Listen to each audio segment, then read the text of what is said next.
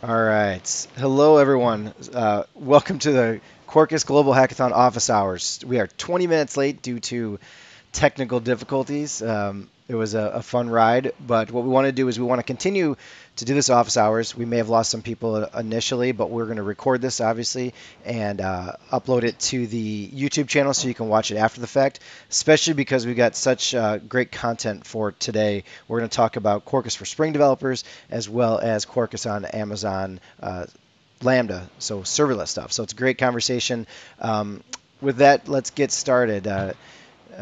First slide here. So the agenda, like I said, is I want to talk about some open discussions. We really haven't had too much activity yet. Hopefully that will increase over the next couple of weeks as people start to get into their actual applications.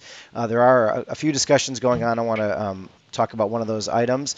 And then, like I said, we're going to get into some demos and get you into some technology around the Spring compatibility, as well as how you can. One of the best features of Quarkus is its small footprint and fast startup times, which lends itself to serverless. So Daniel O is going to do some work on the AWS Lambda, showing us that, and then we'll make sure everyone knows how to submit questions. So next slide. Um, Next one. So I want to make sure everyone kind of knows where we're at in this whole process here. We are kind of knee deep in the middle of the hackathon. We're in the second office hours, so July 1st. And like I said, I've got links here. I've been sharing the PDF slides so people have them as well. So the links are live so you can get access to it. But everything is being sent and streamed and recorded on the YouTube live channel. So the Quarkus channel is the best way to go. And as we move here, we've got two more office hours over the next 2 weeks on Wednesday, 10 a.m. Eastern Time. Please, please, please, if you've got questions or concerns or want to talk to experts, please submit those ahead of time. We'll make sure we have the right people on to help. And then 22nd of July is the closing ceremony, and this is just going to be any help people need to make sure they get their application submitted and any requirements like summary videos and that kind of thing. And then lastly, obviously, is the judging, live judging that'll be taking place on October 14th. So next slide. Once again, this is the YouTube channel. This is the best place not only for the hackathon, but more importantly, moving forward, there's great content here. Pretty much at a weekly cadence, there's also Quarkus Insights, which if you haven't seen them, please check them out. They're great. Some members of the community are doing this type of informal discussions where they're really talking about a technology, a extension, a guide, and really deep diving with some experts. So those are really good to watch. So I recommend those. Next slide, please. How to submit questions. So the main way obviously is the Zulip chat. If you haven't registered, please log on and register. This is where the Quarkus experts are. This is where they live day to day in terms of technical questions. We do have what's called a stream on Zulip. So we have a hackathon stream. So this is where we're posting links to these videos after the fact, these presentations. This is where we'd like you to submit any questions or ideas you have for upcoming sessions. Also on the Twitter account, make sure you follow our Twitter handle for the Quarkus community.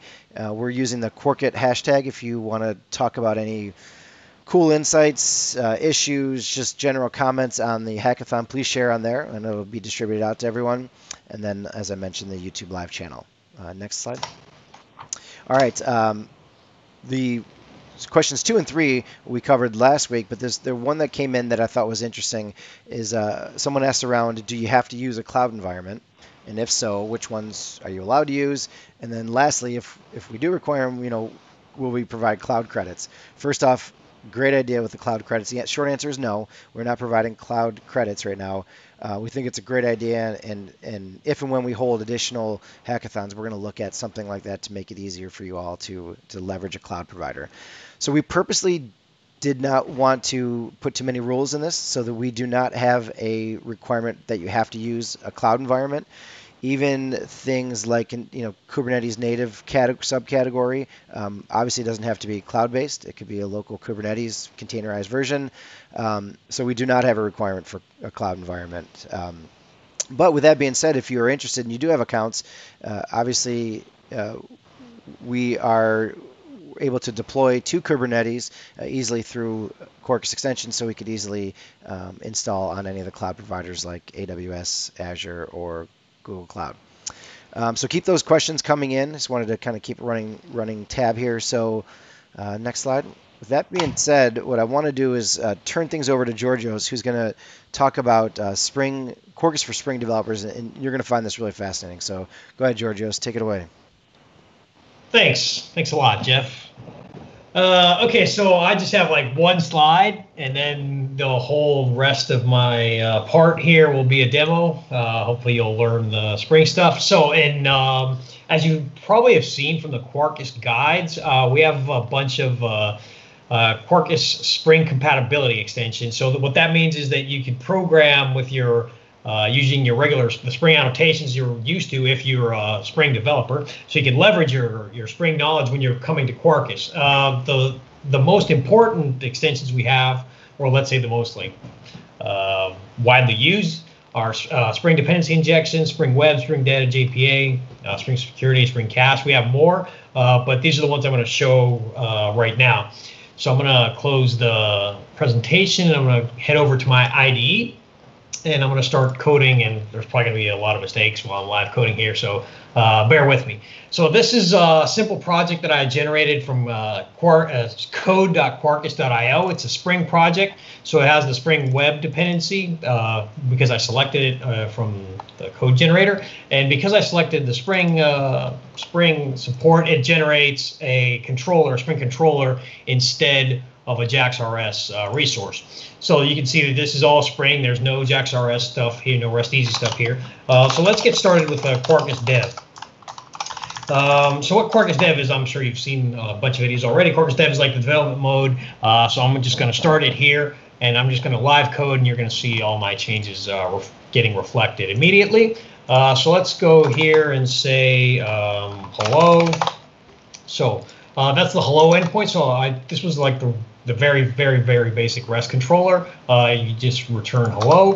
I changed the source code, and of course, I changed the reflected. So there's no difference when you're either coding with Spring APIs or like the Java EE APIs. Same thing. Develop mode just works out of the box. So let's get into doing a little more involved Spring stuff. I want to return some JSON here. So I'm going to go and I'm going to create this like let's say DTO. Let's call it greeting and add message and a getter, and then I'm going to create what would be my business logic, right? So in the Spring world and Java EE world, we usually call this a service. I'm going to annotate it with the Spring component, or I could have used the Spring service here. Doesn't really matter. Also, I'm going to read some properties. So I'm going to read configuration property. I'm going to call greeting prefix. I'm going to call it hi. So in Spring, what we would do is like we would say Spring, and then we'll say prefix here. And the way we inject that into the controller with the Spring APIs is through the value annotation. And I'm going to say greeting prefix, so that gets injected. You'll notice here that I did not use auto-wired here because you don't have to in Spring, so you don't have to do that in Quarkus either. Public, I'm going to say greeting greet Spring name and return new, come on, greeting, let's say prefix plus name. So the idea is that this will just return a domain object. Sorry, this would be greeting here. And this would say, oh yeah, sorry, I have to inject the greeting service. So I would inject the class that actually has the business logic into the controller. I'm going to do that with constructor injection. And here I'm going to say greeting service greet, and I don't have a name here. So what I'm going to do is I'm going to use request param. So this is going to get param, and in Spring we use request param annotation for that. And we'll say name, and we'll also request param. Yes, and I'm going to say default value. The default value will be world. And here we'll go name. So now if I've done everything correctly, I should get JSON, and I did with world as the default name. So if I do name George, I get hi George. So all this, you see the Spring controller, and it's all Spring annotations. There's no Java EE here. The same with the service. So it's just like writing regular Spring. So you leverage your Spring knowledge. So that was like the easy part, right? So let's go and start adding a little more of the Spring APIs that we have. I'm going to say, let's go ahead and add some cache. So Spring Cache. Spring Cache, Quarkus Spring Cache will bring in support for Spring's cache annotations. So I'm going to go to the service here, and I'm going to say cacheable, which is Spring's annotation to cache something. And I'm going to say the cache that I'm going to use is the greet cache. So what I'm hoping to see here is that when we get a name, when we give the same input to the function, the method here, we'll get the same result without having to call the method. So in order to simulate that, to demonstrate that, how that the method, the actual content of the method won't be called, I'm going to add a sleep here. So what this sleep will do is that it'll simulate, let's say, like a slow call or something like that. Let's call this ignored. Save sleep. So the idea here is that like the first time the method gets called, I'm going to see this like 2-second sleep, and then on subsequent call with the same input, same name, I shouldn't see it. So let's try that again. Okay, so I'm seeing I saw the 2-second delay here, right? So the second time, and every subsequent time, I didn't get the delay, which means that this the body of the method wasn't being called because it was already cached. But of course, if I change the name, I again get the delay, which means that it obviously caches different inputs. So that's exactly how Spring caching would work anyway. So same idea here. Everything just works out of the box. So after we saw that really quick demonstration, let's take it up a notch and go for something a little more involved. Let's do Spring Data JPA. Right, so Spring Data JPA based on Hibernate, of course. So we're let me actually add like a little tip here. In Quarkus, in our Spring compatibility layer, what we try to do is we make you reuse the annotations and the like interfaces from Spring, but the configuration part, the little configuration you need to do, you do it in the Quarkus specific way. So you're programming your actual business logic and your infrastructure is in the regular Spring stuff, but the configuration uses the regular Quarkus. So we're going to use some regular Quarkus properties to configure Hibernate and the URL, the URL for the database and everything. So I've already had those here. I've already copied those here. So what I do here is that I'm going to use a PostgreSQL database, which I'm running locally as a Docker container. I'm going to recreate the schema each time, and I'm also going to seed the database with some data. So I'm going to create a book. So my entity is going to be a book, and I'm going to seed the database by providing a few books. So I have a few books here.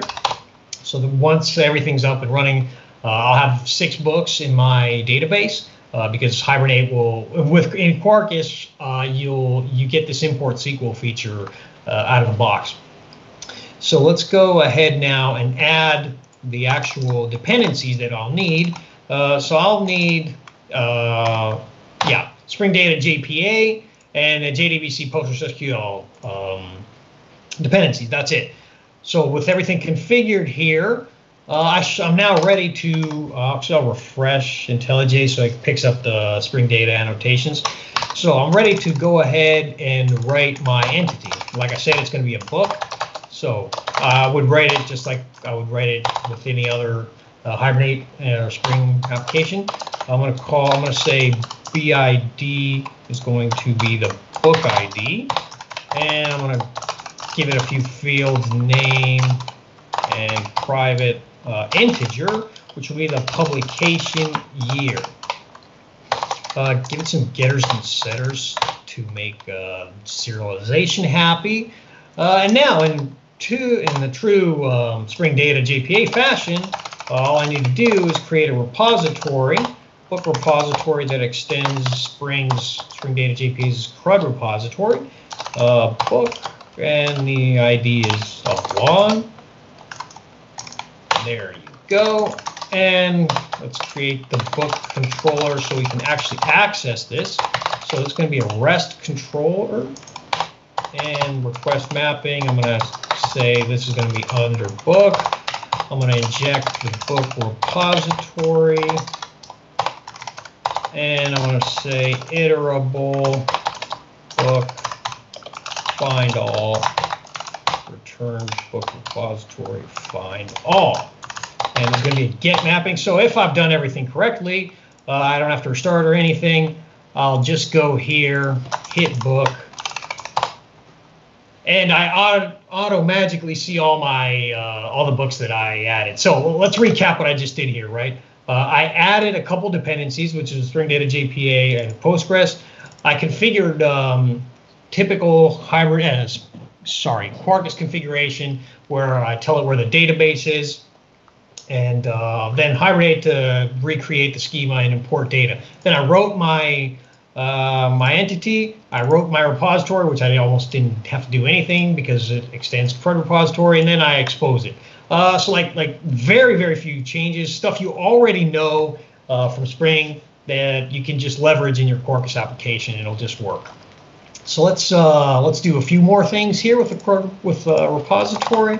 Let's say I want to do book, find book by publication year between.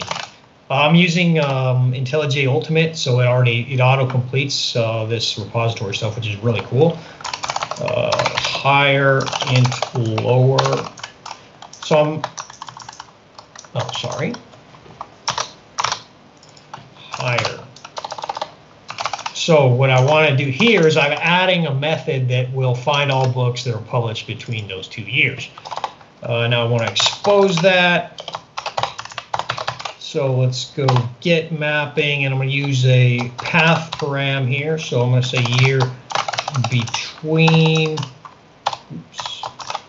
lower and higher. I'm going to say path variable. So this I'm using Spring's path variable here. I'm going to say book repository find between lower and higher. So now if I just hit this endpoint, which should be year, book year between. So year between, if we go back to all the books, we'll see that they're all published between like 2011 and 2018. So if I go year between 2010 2020, I see them all. If I go 2015 2017, then I only see 2018. I get all the books between 2015 2017 2018. So that's just regular Spring stuff, right? That you can write so quickly, so easily. Okay, let's see a little more intricate Spring Web stuff. So let's say I wanted to have some kind of exception that when I'm looking up a book and it's not found, I want to have some special handling. So I'm going to say book missing exception. This will extend runtime exception, if I could actually write that properly. Runtime exception. Runtime exception. So with Spring, a lot of times what you do here is that you want, whenever this exception is encountered in the web layer, you want to return a specific status code, HTTP status. So I'm going to pick bad request here. And what I'm going to do is that, like, when I do public book find by ID here and get mapping ID, long ID, this is going to be a path variable, book repository find by ID. So this returns an optional, but I want to handle it like my own way. So I want to throw the exception if it's not found. So I'm going to say optional or else throw new book missing exception. So now I should see, okay, let's go to all books. Right, yeah, compilation error, obviously. I'm just going to restart that here because I messed things up a little. Okay, so I'm going to see all books, and the book IDs are from 1 to 6. So if I get the first one, it should work. But if I get the 10th one, there's nothing there, right?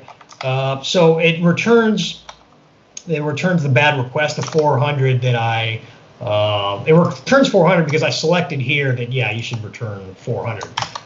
That's one way of handling exceptions. We'll see another one really quickly after I add some security. So let's say we want to add some security to my application. What I would do in this case, I'll go ahead and add the security and the security extensions I need. So I'm going to add Spring Security so I can leverage Spring's like pre-authorized annotation. But I'm also going to add this Electron Security Properties file. What this will allow me to do, this extension here, will allow me to use some really simplified configuration for what my users and what the roles of the users will be. So they'll just use properties files to. I'll just use properties files to define those users, and I have those users in here somewhere. Yeah. Okay. So the configuration is that use the properties files.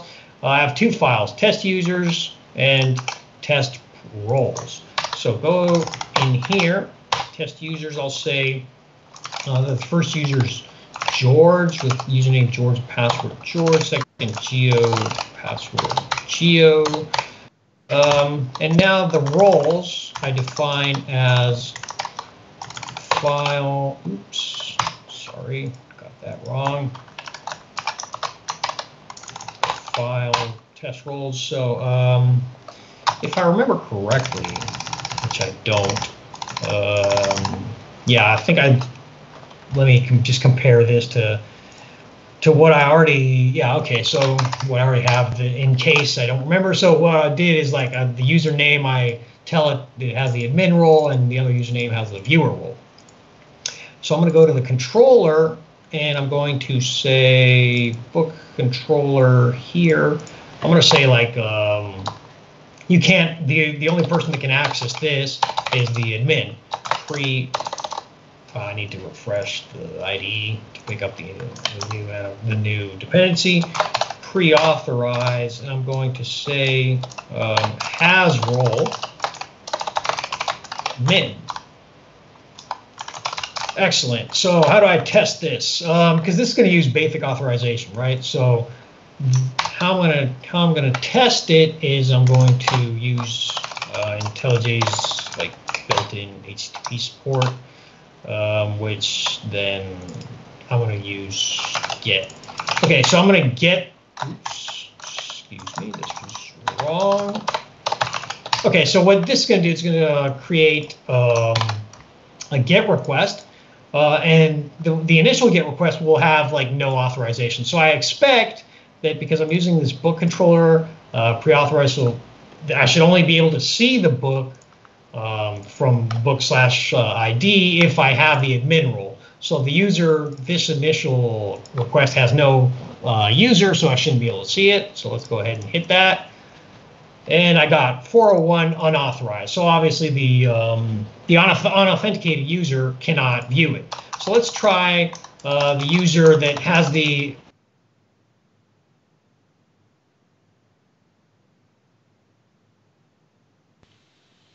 Oh, looks like did we lose Georgios? Yeah, we lost him. We lost him just at the height of his security, just security demo. Let's see if he comes back here in a second here. Looks like he dropped out completely. Man, this has been a challenging day technically for us. Daniel, are you, well, I guess let me stop there and reiterate a few things that with Quarkus has a Spring compatibility layer. So obviously it makes it easy to transition for if you're an existing Spring developer, coming to the world of Quarkus. This compatibility layer, which is web data security, web data security. I think there's a few others. It gives you the APIs to be able to transition smoothly. Oh, Georgios, you're back. How long was I off? So you were just at the height of adding your user to your admin group, just at the height of it. It was everyone was waiting with bated breath. So. Oh, wow. Oh man, what do you want me to do? Want me to start from that part because I like didn't even notice that I dropped off. Yeah, yeah. I guess let's do it because this is gonna be recorded. So let's see if you can get back to that point. So I think you had showed the unauthorized request because it wasn't in the group, so you were changing your config file. Okay, okay. So let me share again. Share screen. Okay, so can you see my screen now? Yep, you're back. Okay, great. So I had added these, right? And I was showing how to do requests. Had I added this file? You were just doing that. You had commented it out and you were uncommenting it. Okay, cool, cool. Okay, so the basic idea was with IntelliJ, I can script like these HTTP requests. So the idea was that I have a user that's an admin. I have a user that's just a viewer. The whole request is protected by admin role. So if I hit the endpoint without an logged in user, an authorized user, I get unauthorized. If I hit the admin with a user, a proper user, but that doesn't have the role, I get forbidden. And if I actually use the user that does have the proper role, which is admin, then I'll actually see what I wanted to see, which is the book with ID 1. If I go 2, I'll get 2. So that's, yeah, I think that's all I had. Well, I mean, there's a ton more stuff, but let's leave it at that for now. And you can always ask questions and ping me on all the channels that Jeff mentioned earlier. So let's hand it over to Daniel. Yeah, and real quick, while Daniel is grabbing the screen, Georgios, I was I Mm-hmm. was telling people that this compatibility layer, really, one of the goals is obviously to ease the transition from Spring developers to move to Quarkus. So it's an environment that they're familiar with. Obviously, they have the ability to switch and change APIs if they prefer a different framework or library extension. So anything to add to that? Any tidbits? Uh, yeah, actually, so you can use like both modes in the same application, right? So you can use like JPA, and you can use JAX-RS and Spring Web, but you can use like Panache and Spring Data. But what we usually see is like people start out with the Spring stuff because there's a lot of Spring developers there, and they want to try out Quarkus without like having this mental leap of learning everything. Um, so we see a lot of people like start out with this, start getting productive, and then going to the more Quarkus idiomatic route, like using the more Quarkus native APIs. But that's not something that someone has to do. You can pick and choose whatever suits you or your organization. Nice. So you got options. Good. Yeah, exactly. Good. Exactly. And obviously, developers always enjoy options. With that being said, what we want to do is transition to Daniel O. And we obviously one of the subcategories of this hackathon and one of the compelling use cases for Quarkus is serverless. And we support obviously more than just using AWS Lambda, but it seems AWS Lambda was the first on the scene, probably most widely used at this point. So we thought it'd be a great opportunity to kind of give you some more information on how Quarkus can integrate with AWS Lambda. So, Daniel, take it from there. Thank you, Jeff. And that is a really awesome demo, Georgios. Okay, Oh, so let's talk thanks. about, yeah, cool. That's really awesome. So yeah, let's take a look at that, the Amazon Lambda with the Quarkus, how to help you out. So we have a couple of the Amazon Lambda extension Quarkus provides, and then you can pick it up whatever you need. And there are Amazon Lambda with the just the deploy your Microsoft application with the Quarkus and deploy Amazon Lambda function, the Amazon runtime, and also you can deploy the Amazon function with the HTTP protocol with some RESTful API based on the X Web and the Undertow serverless container and the JAX-RS based on REST Easy. And we have one more very interesting and comparable feature, the Quarkus Funky. It's a simple API. It aims to provide a standard portable Java API, and the developer deploy your Microsoft application as the function into multiple serverless platforms such as Amazon Lambda and Azure Function and Knative event, etc. And you can also expose your function over HTTP protocol as well. So let's jump in the demo. So when we get started, so I'm pretty sure you are already play with the code.quarkus.io, and you can find a lot of the Amazon related extension. Like you can type in Amazon here, and you got a lot of the Amazon related Quarkus extension, like Amazon Lambda and Camel, and even the Amazon Alexa. You can use that as a Quarkus extension. Okay, here we go. Here's my the VS Code ID tool, and I already pulled down the sample application to build and deploy the application in Amazon Lambda function.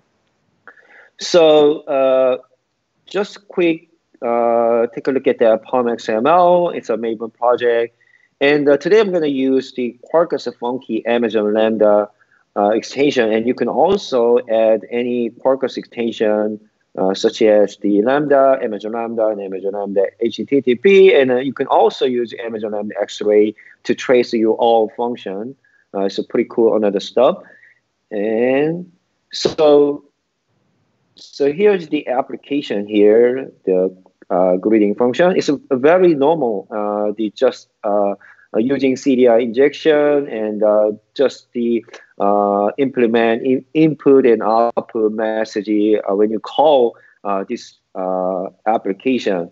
But one thing you need to change this application as a function, just use the funq annotation here.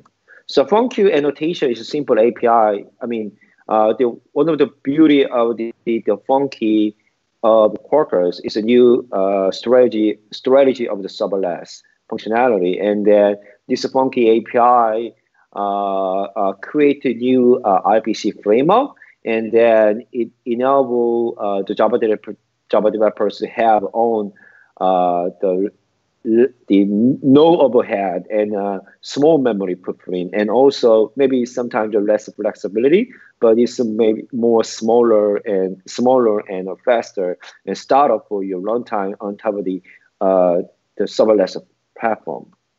So when you add this funq annotation on your method, and the function name will be your method name. For this case, it's greet your function name, and you need to put the function name in your application property here. The Quarkus funky dot export is greet. So here's a more couple of the function here. So hello and two lowercase, and you can also specify your function name with your own purpose with some parameter like a double or whatever you need. So let's try to package this application here. So I'm going to use a Maven packaging command line, clean packaging, and I'm going to skip the unit test today to reduce my time. And during the packaging this application, you can find a lot of generated code on the target directory. For example, here's a function G file include all required Amazon the function deployment, specifically Amazon Lambda, and we have a two script file. I mean, actually a deployment script based on YAML format for running on the Amazon and Java runtime, and the other one is Navy compilation. So you can use the one of this deployment script when you deploy this application into Amazon Lambda.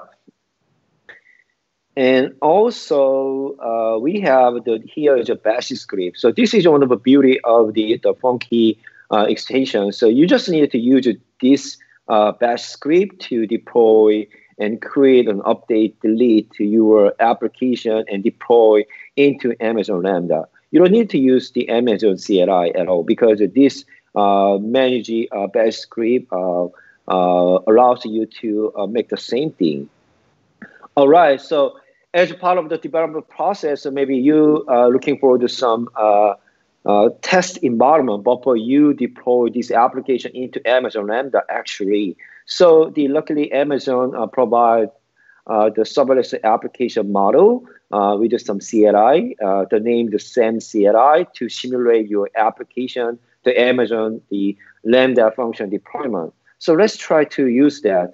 I'm going to use the same CLI, invoke the template. I'm going to use the JVM script, and I'm going to pass down payload with the payload JSON. So in this case, I'm going to payload the name bill, and my application here return the service name hello bill. They expect the result. So let's try to that.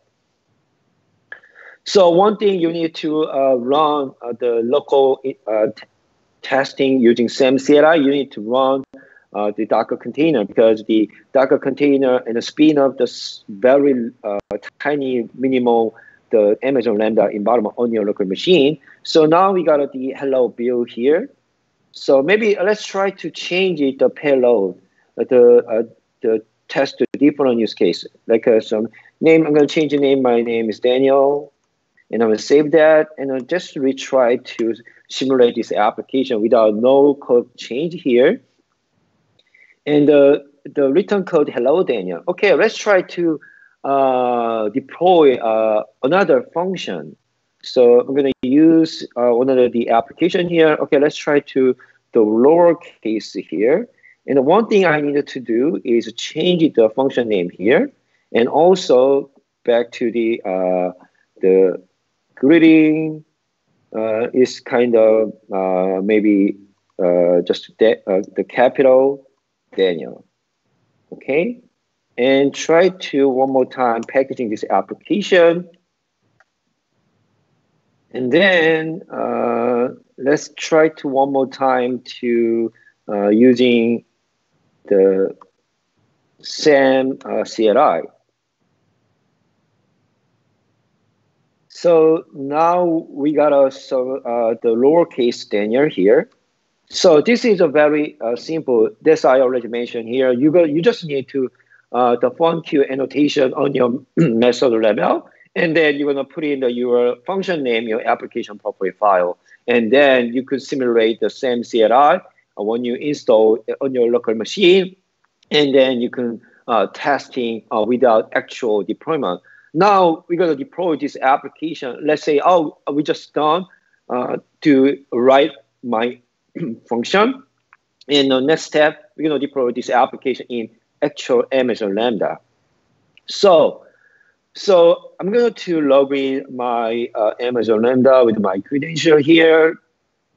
There are a couple of things you need to do. Let me try to log in first. Okay, so in order to deploy the Quarkus application using funq API, you need to create your own role here. Go to the Identity Access Manager, and you're going to create a new role here. So the name is the lambda-role. And because we're going to use the role, the Amazon, the resource name here. So because this is a map to your Lambda resource with your local application deployment. So go back to here and go to manage script. And actually there are a couple of ways to feed the Amazon resource name.